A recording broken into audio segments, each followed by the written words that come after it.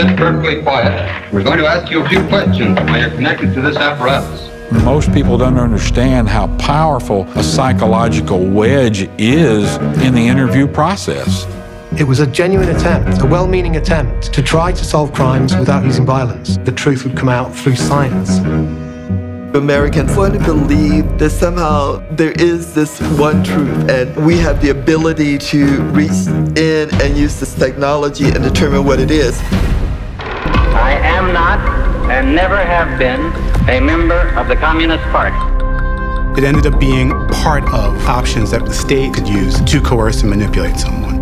Like Frankenstein's monster, the machine escaped its creator's control. 300,000 honest Americans are branded as liars every year. John Larson has a vision of scientific and clean policing. Leonard Keeler thought this is a lot more marketable. The whiff of scandal followed Marston everywhere, but he had the last laugh, of course. Polygraph's a very blunt instrument. It's open to interpretation. But in popular culture, we've come to see lie detectors as entirely accurate. The media propelled this instrument into this place in pop culture that we have yet to escape.